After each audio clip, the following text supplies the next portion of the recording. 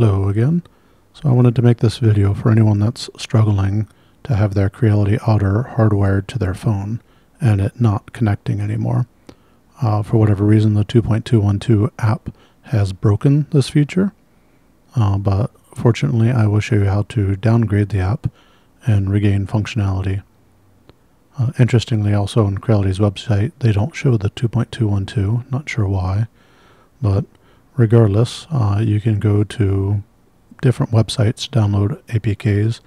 In this instance, I'm using APK Pure, and you can see what their latest version is, the 2.212, but I know that 2.2.6 works for me, so I am going to download that. And you do want to be a little careful on these websites because there's usually a lot of ads, but just scroll around and make sure you pay attention to what you're clicking on. So here I click to download the XAPK, and you can see I've already got it downloaded, so I just hit cancel in this example.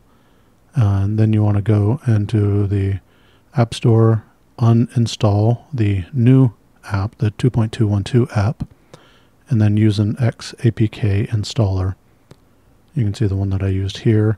The first time you try it, you'll get a couple of errors. You'll need to allow permission, and then you'll see even just with that alone, the install will actually fail. There's a lot of security settings that help to try to prevent unintended downloads of things that you may not want on your phone. So you'll need to go into your settings, and then I use the search and type in auto blocker. And once that comes up, you'll see a toggle switch that you will need to flip and disengage so that you can use the XAPK installer to downgrade the software. So now you can go back to the XAPK installer, hit go, wait around for the different ads that it's going to try to play for you again. But there's always usually an X on the top left or the top right after a few seconds, so just a little bit of patience. And then after a few moments, you'll click through install a couple of times, and then it will say successful install.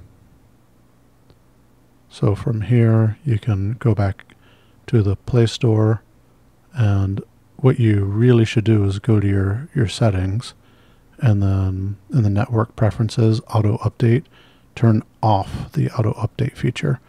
The reason for this is otherwise your app will update itself, probably overnight, and the functionality will be broken again because it will have reverted to the new app that doesn't work. So make sure to turn auto update off. Then you can open up the Creality Scan app just like normal, and you go through and it's a fresh install, and now you can see that the scanner is green on the bottom left, meaning that it's connected and works with a 2.2.6 version here. And so I've recovered functionality of the app by downgrading from the new version down to the old version that I know still works. If you have any questions, feel free to leave a comment below and I will try to help you out. Thank you for watching.